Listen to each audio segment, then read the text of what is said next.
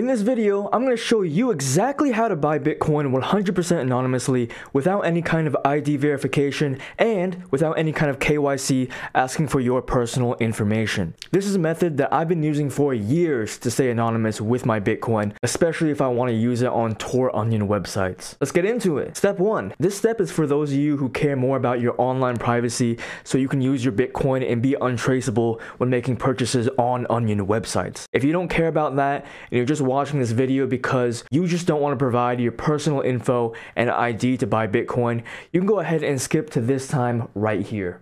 Otherwise, for the privacy conscious people, please, for the love of God, step number 1 is to use a VPN before you start.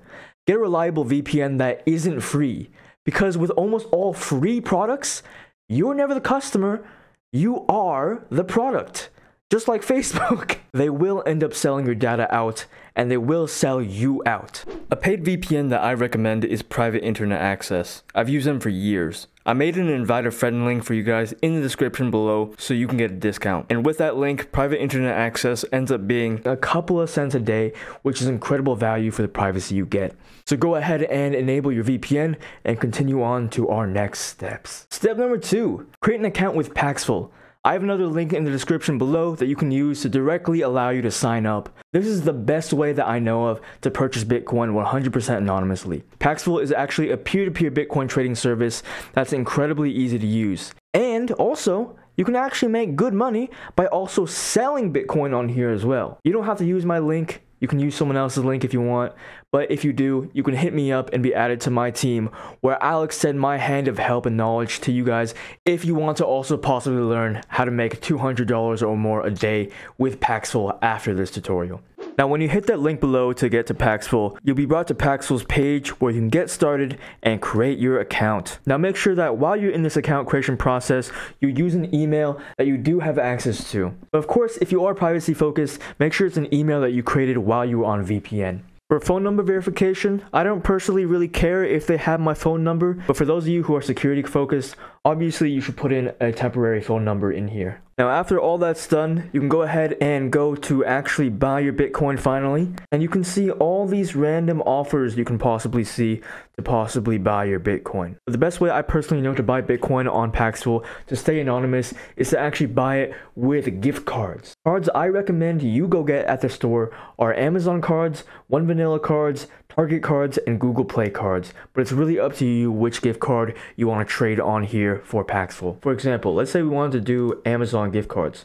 Select the payment method section over there, Amazon gift card, and we can see all the offers people are offering out to buy your Amazon gift cards and exchange it for Bitcoin. We can do the same and change this a Target gift card. Check that out. All the offers people are willing to buy your Target gift card offer you. So let's walk you through the scenario of if you want to buy Bitcoin anonymously with an Amazon gift card. First, you want to make sure that the offer is within your buying limits. For example, if you have a $200 Amazon gift card and you want to exchange it on Paxful, you want to make sure that you see the limits people have on their offers. This first offer is doing offers between 200 and 500 USD. So this would work completely fine for you if you're in the United States. By the way, if you're in any other countries, of course, you can always change your offer location right over here. Make sure that it fits your currency and your gift cards that you're offering. But yeah, if we did have that $200 gift card, we would not be able to go for this offer because it's outside of the limits of this guy's offer, and so on for the next couple of offers for Amazon gift cards. You also want to make sure that the trade is within acceptable margin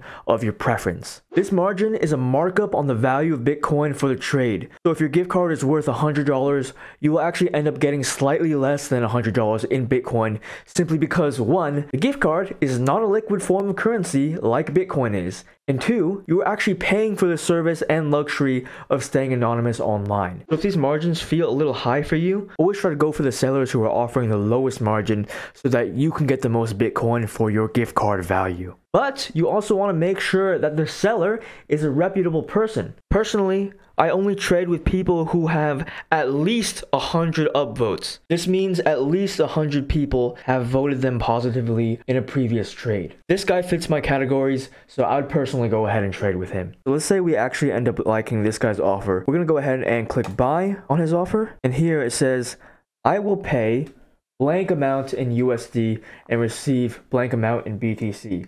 So what is your card worth? Let's say it's around $100. It'll tell us how much we get in Bitcoin for the luxury of staying anonymous. But before we actually submit our gift cards, let's scroll down to see this guy's offer terms.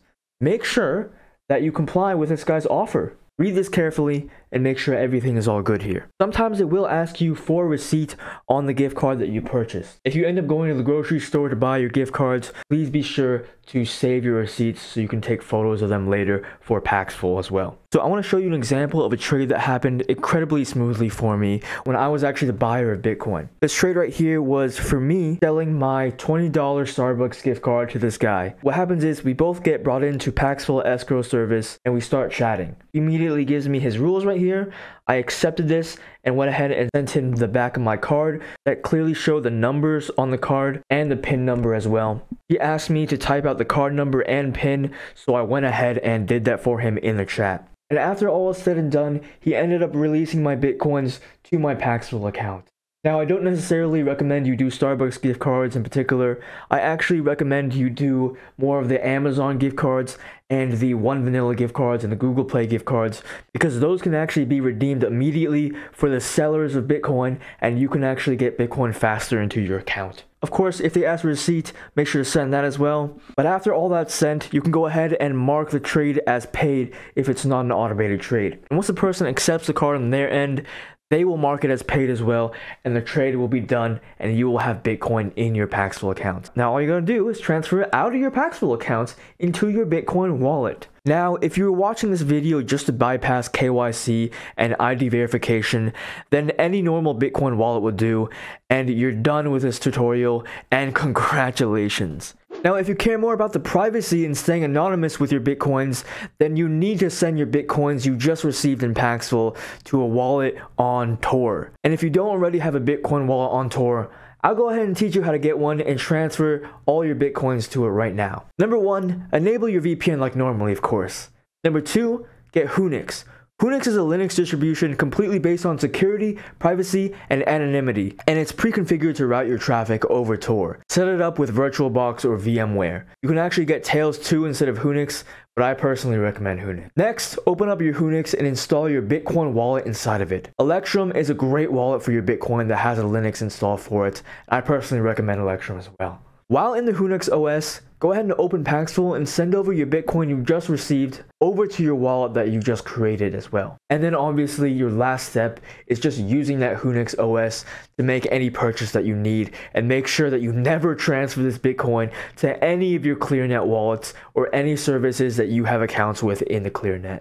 Now guys, I actually mentioned in the beginning of the video that there are ways that you could actually make a lot of money by selling Bitcoin instead of buying Bitcoin on Paxful. And I have a totally different video on how exactly you can do that on my channel. So I would greatly appreciate it if you check that out. Otherwise, definitely use my Paxful link down in the description below. Make sure to hit me up and let me know that you joined my team so we can both make some money together. And with that said, my name's Ted, and let's get this bread.